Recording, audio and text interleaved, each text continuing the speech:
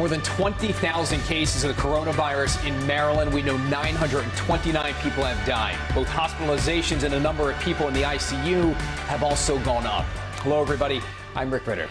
And I'm Denise Koch. Now, this comes as the latest tally from Johns Hopkins shows that across the U.S., we have now surpassed 1 million cases. And right here in Maryland, issues connected to the pandemic, they continue from unemployment to nursing home concerns. WJZ investigator Mike Helgren, he is live. He has more on the most serious problems people are facing. Mike?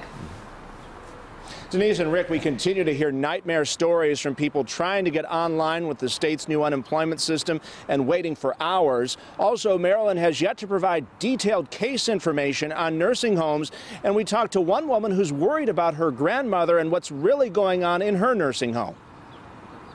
When I spoke to her yesterday, she was not feeling well. Jennifer Holmes is worried about her 85-year-old grandmother, Jeanette Johnson, who was just diagnosed with COVID-19.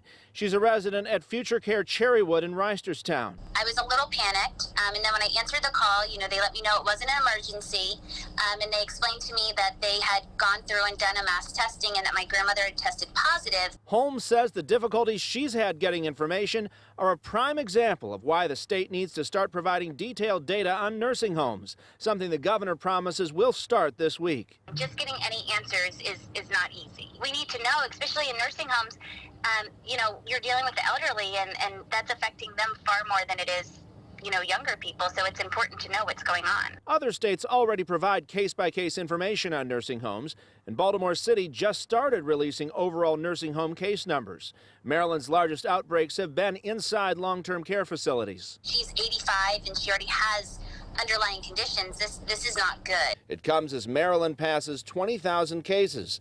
Hospitalizations are up by 15 patients, but stable. Corrections officials report the death of a second inmate in the state, a man in his 60s with underlying health conditions at the Jessup Correctional Institution. 157 officers in the prison system have tested positive as COVID-19 hits first responders hard. An Anne Arundel County Police lieutenant describes his battle with the illness. I had pneumonia in both lungs, the right actually being worse than the left, and I was tested positive for COVID-19. I then spent 7 days in the hospital, including 2 in the ICU unit, before I had my recovery.